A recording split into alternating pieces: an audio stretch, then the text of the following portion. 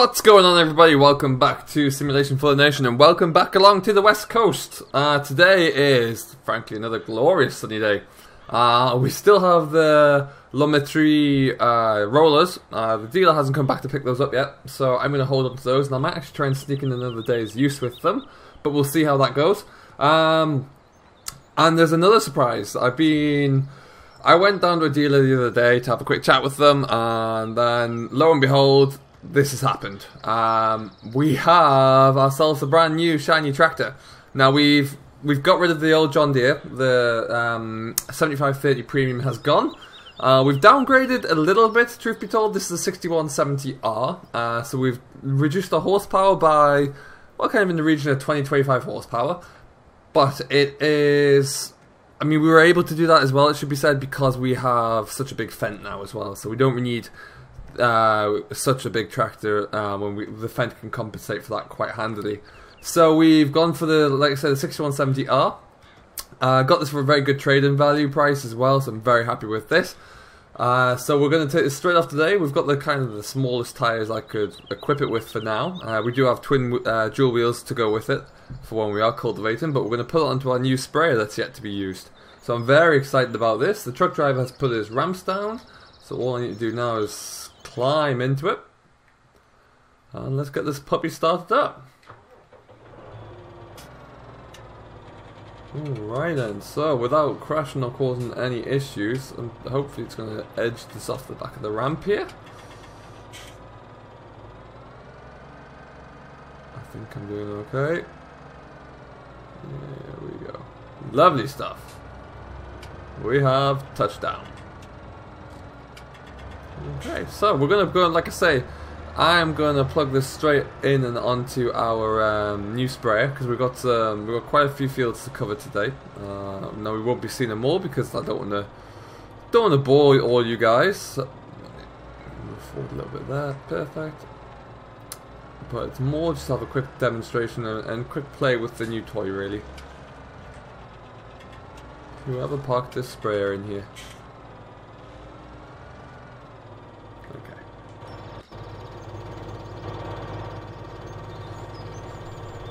Lovely stuff, so the sprayer is all connected. At this point, I'm going to make sure this truck driver gets out of here properly. Okay, so we've got rid of the truck driver. He is away down the road. You might be able to see some dust down there somewhere. But we need to go and fill up our sprayer with some chemicals. So we can actually use this thing. So our spray, our chemical storage is around the corner. Make sure that gets out okay. So I was having a few issues with the 7530, but primarily I couldn't get rid of that guy who was sitting there, and it was beginning to annoy me. So that's one of the main reasons why it's met its end. I like the 7530, it was a good tractor for us, but this is just a better step up, really. So we are going to swing into here.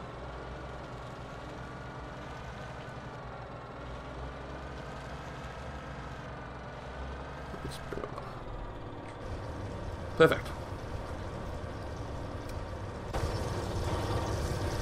So as this fills up, we're just going to leave it for a few seconds here, and I'll come back to you in a moment. Okie dokie, so we are all full, we're ready to go. All the hoses are tucked back away. Wash my hands in the hand wash as well, just so I don't get any nasty chemicals anywhere on my person. And now we're going to go head straight out through the gates here. There's a couple of fields around the yard we're going to look into first of all. One of which being this one here, and then we're going to head over onto the hillside there. Now we've got a lot of fields to do over there, so I'll probably just stay with you whilst I do one of those, and then we'll call it a day there. But for now, let's just edge our way forward, and on we go.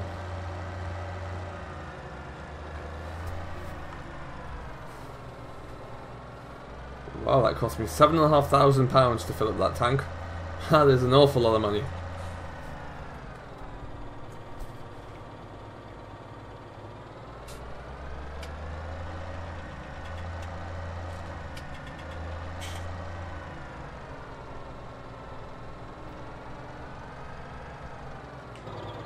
I love watching sprays, I'm told. There's something very hypnotic about it.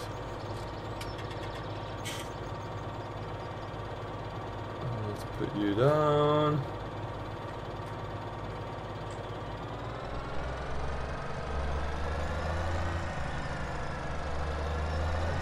Back a little bit here. And away we go.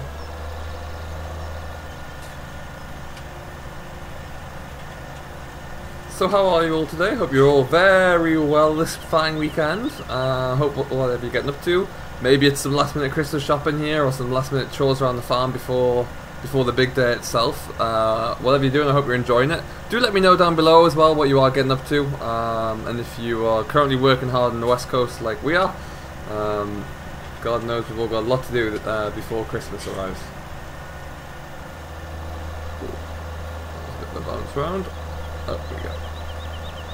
I think I might need some extra weight onto this here, John Deere, just to pull this when it's full. It's a little bit tasty.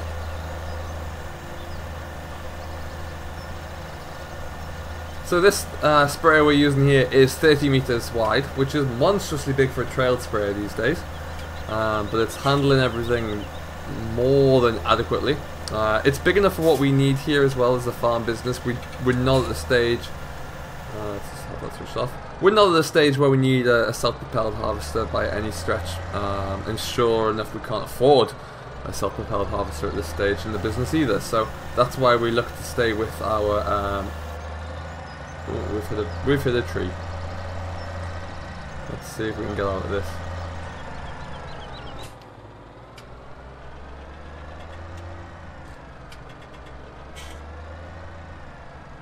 Let's pretend that one didn't happen. I won't say anything if you don't. So yeah, like I was saying now, we are nowhere near stable enough to actually... oh, will you just steady down? That's better. We're nowhere near financially stable enough to acquire such an expensive self-propelled machine, so for now when we can pick up a self-propelled or a trailed sprayer such as this, of such a large size for relatively no money at all really, it would be foolish not to, frankly. We are doing pretty well at the moment in terms of the size and the coverage we can do. All of our crops are in the ground now as well, apart from one field of soybeans that I have Jamie drilling today, over by River Rock Farm on the higher land up there, so he's going to hopefully get that finished up today, which will be great news. I'm happy to get that done. As you can see, I've got the Massey parked up over the field there. That field is kind of a work in progress that I'm ploughing now and again. It's not the biggest field, and it's not going into cereal crop this year. It will be cover crop, so that's why there's not much of a rush. Right now, the primary tasks are to complete the spraying and crop establishment, so that can wait for a little bit longer. Now what we are going to do, because we are using GPS here and the tractor is equipped, I should have probably started this at the beginning, but never mind. There we go.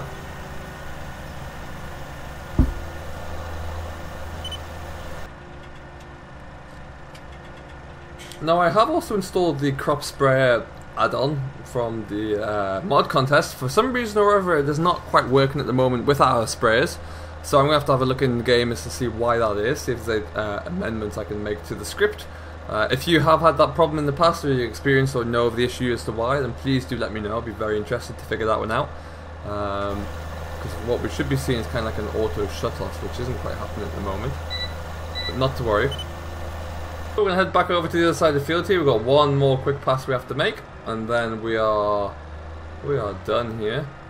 So we're going to go up the hill, and so with this final pass here we should get this field finished here. We're only really doing the one side, and then we're good to go. So that's field number 1 sprayed and in the book. So we're going to just top it with our pesticides and then head on up the hill and go to the fields around the sides of Little Woolhope, and we'll get those finished up. But for now I'm just going to finish this one, and then I'm going to put some weights on the tractor, I think, just to kind of give me a little bit more stability, because the spray is kind of overpowering the tractor at the moment in terms of balance, which is of course not ideal. So we're just going to head down into the yard now once I'm fully folded up. Lovely stuff.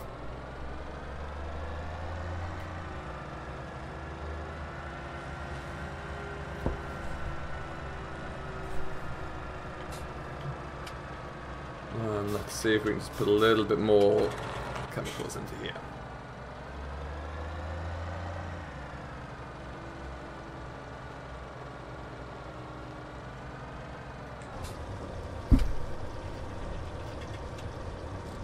Man, spraying is an expensive hobby.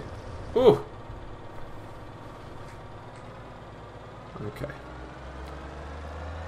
So we've got the full tank. We're just before we go any further, like I mentioned, I'm just going to see if I can add some wheel weights onto here. Hopefully that should give me a little bit more control. Let's see how this looks.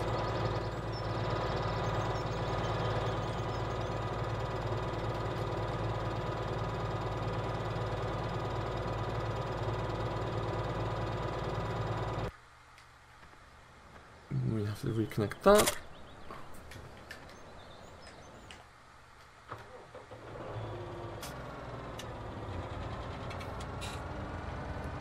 Try and get out of here without knocking anything off the sprayer. That'd be an expensive error. And the tractor, we're out. Okay, so we're going to head on down to some of our fields now and we'll see what we can get done here. Some flashing lights on for the party.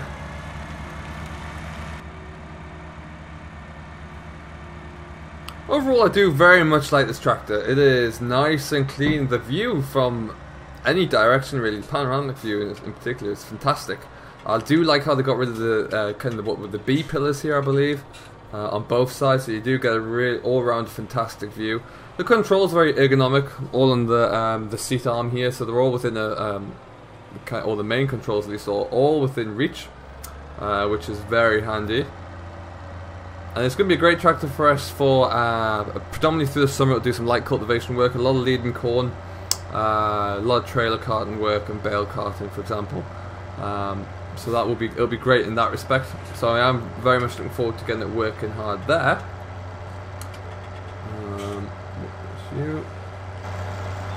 But for right now, we are just going to wing it into this gateway here.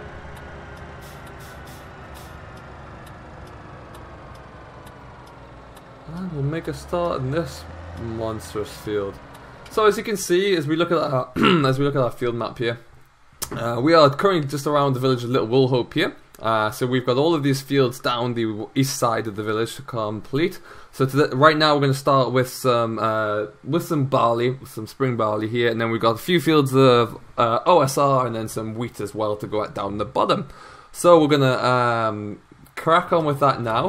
What I am going to do though is I'm not going to keep you listening on to me yabble on as I spray this, so I'm going to set up a time lapse here and we'll get powering through this as we go. If time lapse is not your thing, don't forget to stick around for the end and I'll see you very shortly.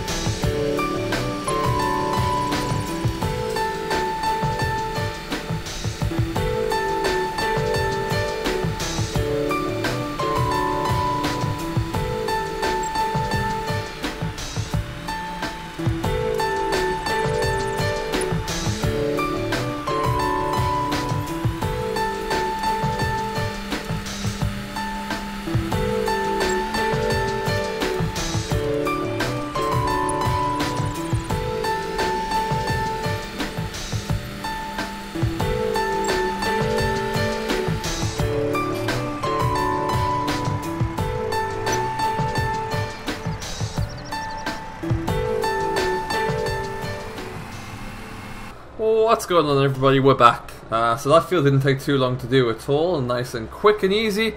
And right now we still have plenty left in the tank as well, so we are going to head on over to our next field, which is going to be the next one directly ahead.